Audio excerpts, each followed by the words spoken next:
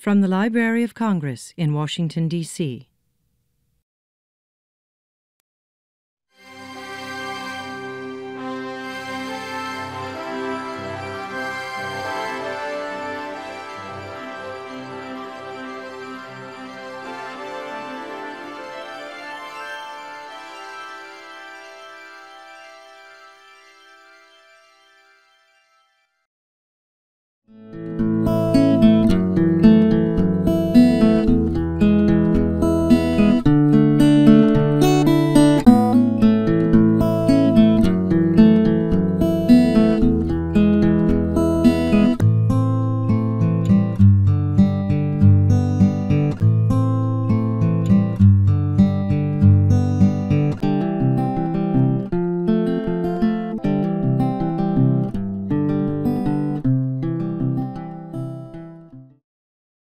Today's plant hunters scour the rainforest, desert, mountain, and tundra to discover new plants with economic, ornamental, or disease-fighting potential. As wilderness and rainforest habitats are eliminated, plants and diversity disappear, making the role of the plant hunter even more crucial. Did you know that plant exploration is one of the oldest activities of mankind? Since the dawn of civilization, people have carried back strange plants from far-off lands and gathered wild seeds and beneficial herbs for use at home.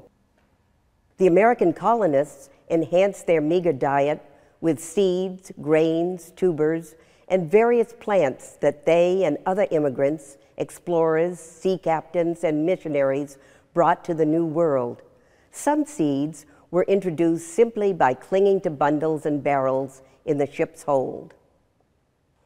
David Fairchild, head of the U.S. Department of Agriculture's Office of Foreign Seed and Plant Introduction, stated in an 1898 report, "The settlement of a new country is inseparably connected with the introduction of new plants.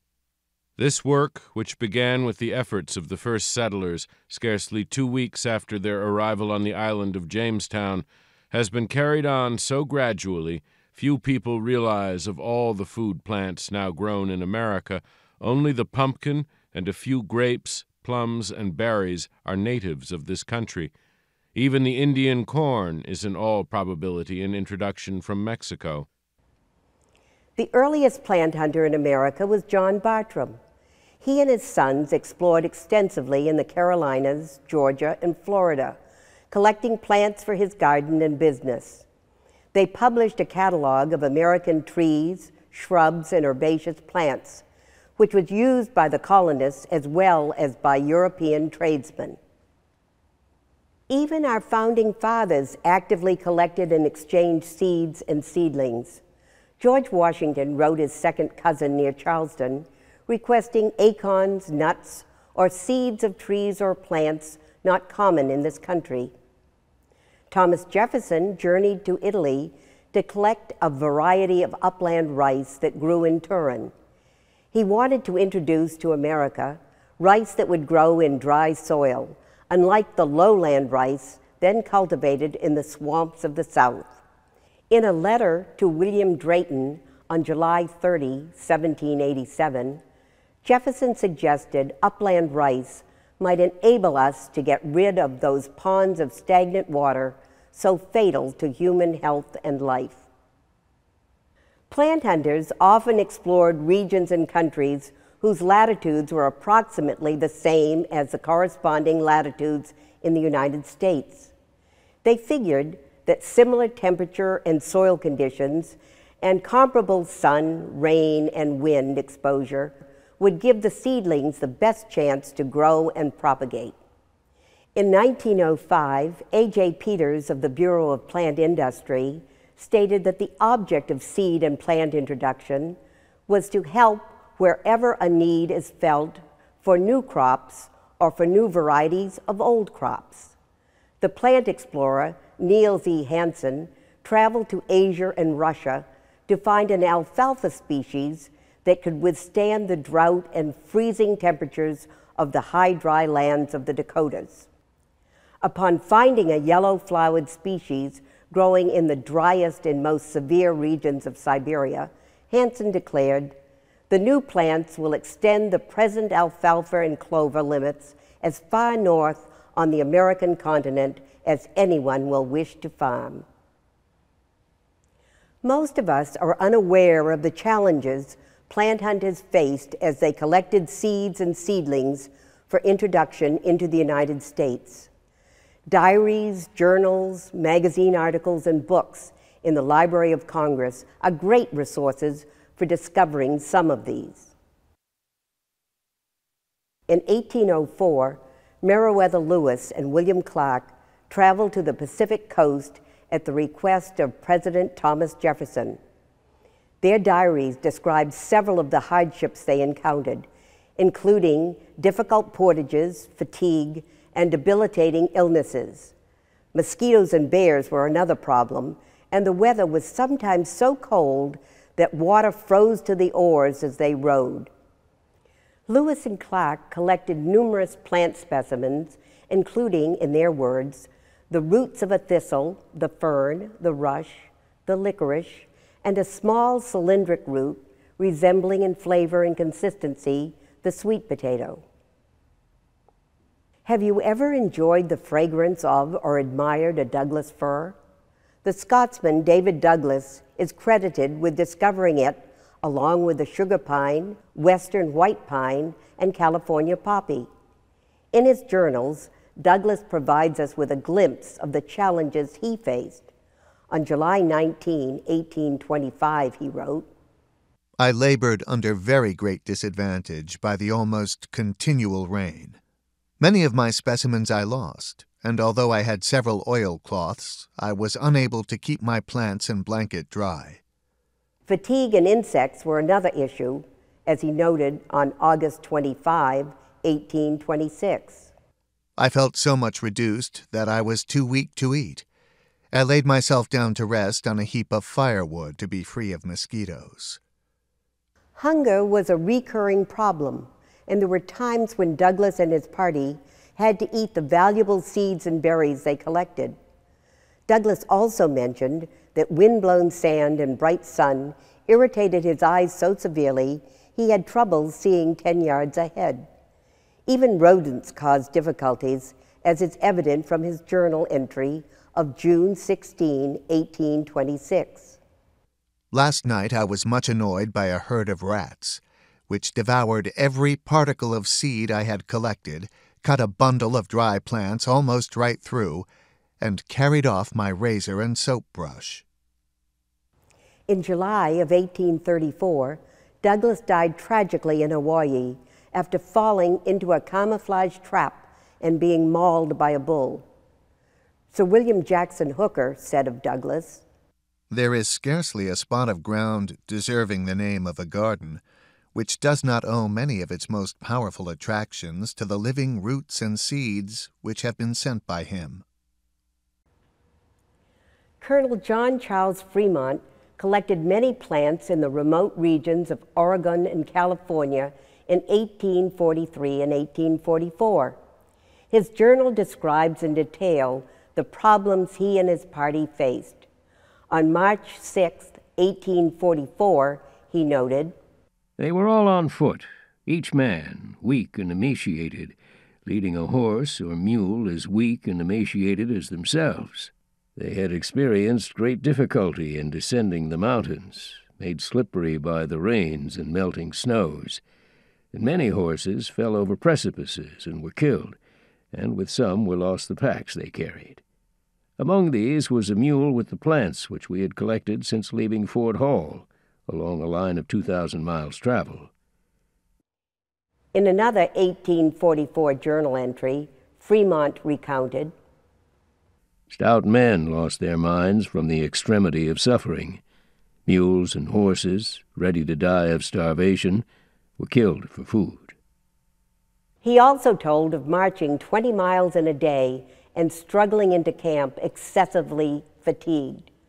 Broken tree stumps had to be burned to melt holes in the deep snow to set up camp.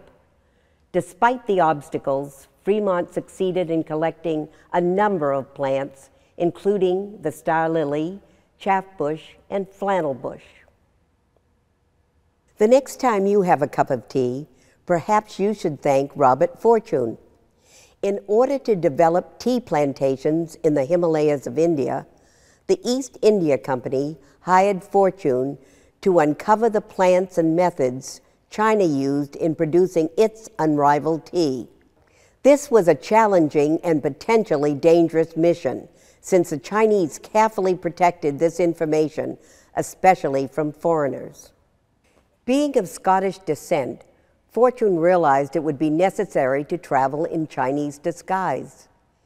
He had his head shaved, donned a braid, dressed like the locals, learned to speak Mandarin, and adopted Chinese customs in order to venture far into the remote areas of China.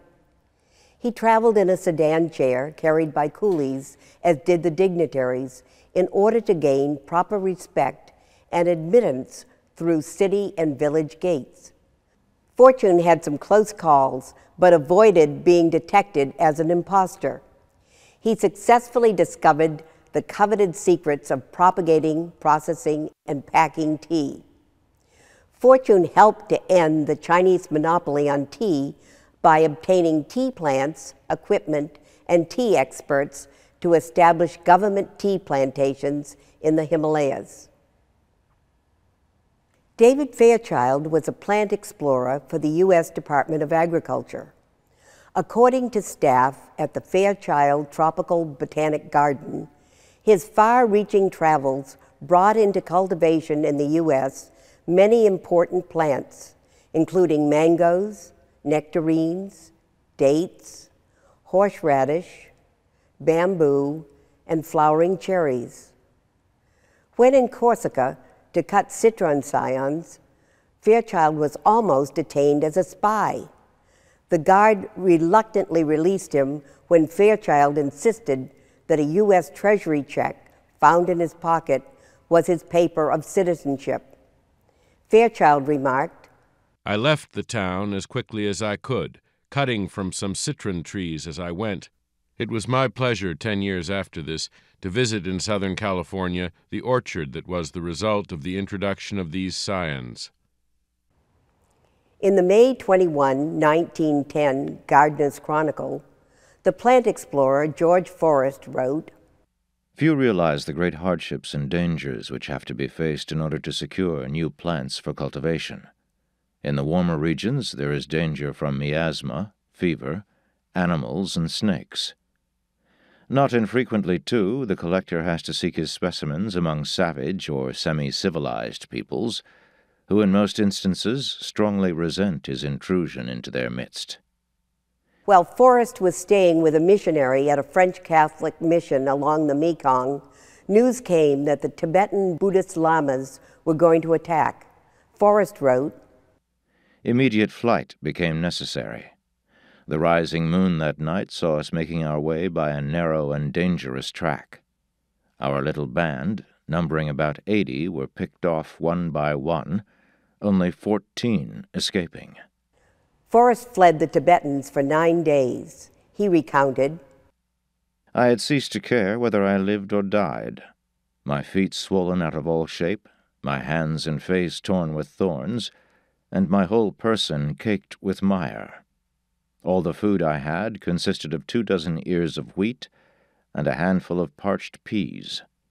Escaping with my life, I lost everything I possessed.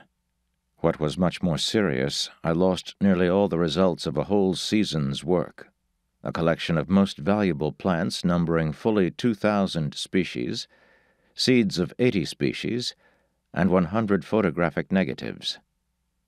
There were many geographic obstacles as well. Forrest noted, "The narrow valleys are cut off from each other by difficult and dangerous passes, closed for half the year by snow. The great rivers, which flow through funnel-like gorges, are quite unnavigable." Forrest also encountered other challenges, such as poisonous caterpillars that snuggled under his blankets and insects that plunged into his soup. However, he overcame the difficulties and was successful in collecting and introducing many new species of rhododendron, as well as several primulas, magnolias, camellias, and conifers. Frank N. Meyer was an intrepid agricultural explorer for the U.S. Department of Agriculture. As Edward B. Clark said in the July 1911 issue of Technical World, "He has frozen and melted alternately as the altitudes have changed. He has encountered wild beasts and men nearly as wild. He has scaled glaciers and crossed chasms of dizzying depths. He has been the subject of the always alert suspicions of government officials and of strange peoples jealous of intrusions into their land. But he has found what he was sent for." Meyer, known for his energy and resourcefulness, possessed an innate ability to locate plants that extended the geographic range and improved the quality of U.S. crops. He wrote in a 1906 letter, "I will do all I can to enrich the United States of America with things good for her people." For over 10 years, Meyer traveled on foot to the most inaccessible areas of China, Korea, Manchuria, and Russia in search of economic plants. In the Travels of a Plant Hunter, Owen Wilson noted some of the conditions Meyer encountered. "The inns were miserable affairs, dirty beyond words and swarming with vermin. Mr. Meyer placed saucers of kerosene under the four legs of his bed to keep off the attacks from the floor, and hung a mosquito net over him as a protection against the vermin that fell from the ceiling." During his travels, Meyer learned the importance of a good interpreter. In the 1915 yearbook of the U.S. Department of Agriculture, he remarked, "In many parts of China, the Chinese refuse to deal with a person who does not understand their ways of doing things. It is often only through a capable and energetic interpreter that one learns of the whereabouts of a valuable new plant variety." Meyer is credited with sending home seeds or cuttings of 2,000 different varieties of fruits, grains, plants, and trees. Ernest H. Wilson, nicknamed Chinese Wilson, made a number of expeditions to China. Using a roughly drawn map, he trekked for weeks to find the elusive Chinese aromatic Davidia tree.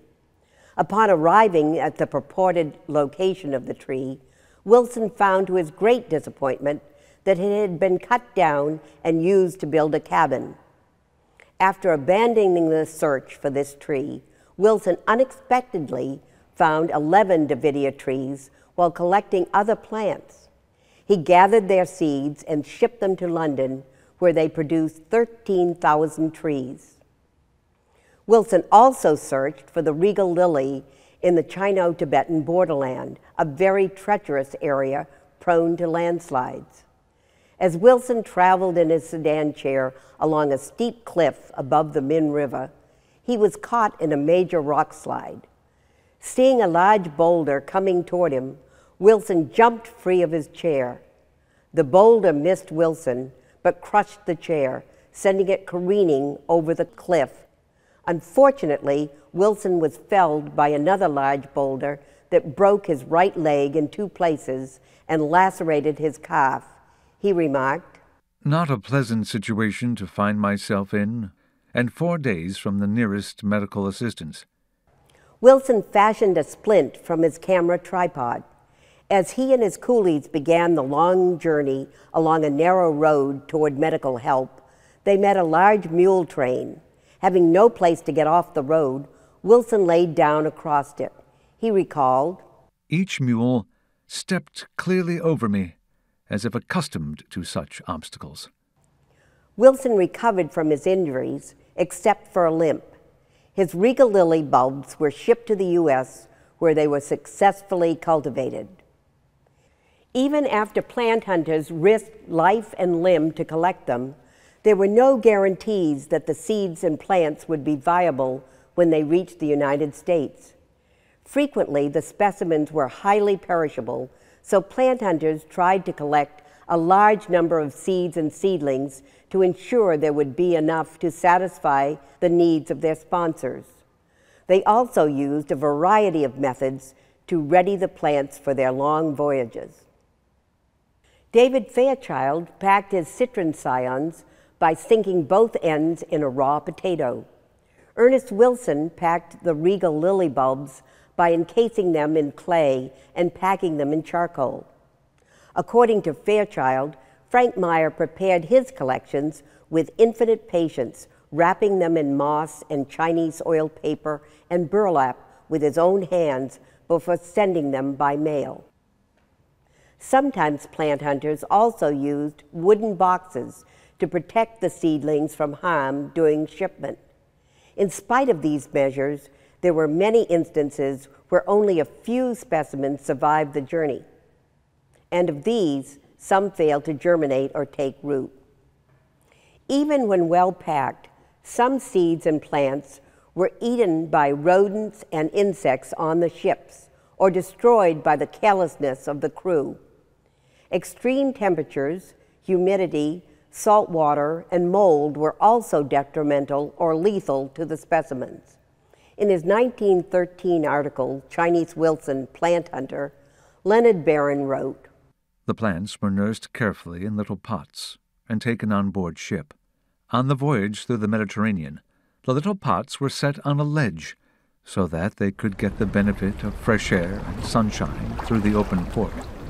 A sudden squall dashed the salty spray through the port and upon the plants. Nearly all died of the salt." In 1834, Nathaniel Ward developed a sealed glass case to protect plants against salt water and rodents. As we have seen, plant explorers faced a number of challenges and overcame them with great courage and determination in order to collect and introduce the myriad of plants that have enriched our lives. Plant hunters possessed a common spirit of adventure, a fascination with nature, and a passion for plants. According to Fairchild, a plant hunter was an unsung Columbus of horticulture. They fended off attacks by wild animals and antagonistic natives, and contended with poisonous plants and insects. When struck by injuries or illnesses, thousands of miles away from medical facilities, they acted as their own physicians. They navigated through foreign lands, not always speaking the native language, and were negotiators and mediators when conflicts arose. Sacrificing the comforts of daily living, they often slept on the ground, were exposed to extreme temperatures, and faced physical exertion and desolation. We owe a great deal to these valiant explorers. We hope you will use the rich resources of the Library of Congress to learn more about these brave and spirited plant hunters.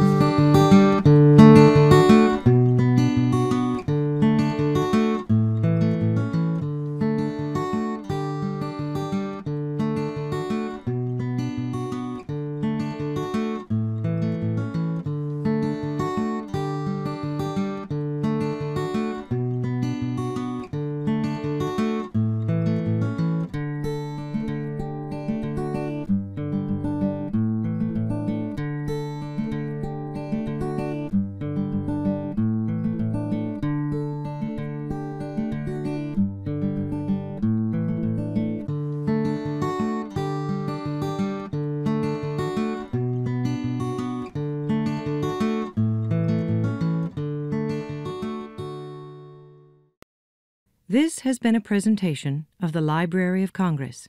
Visit us at loc.gov.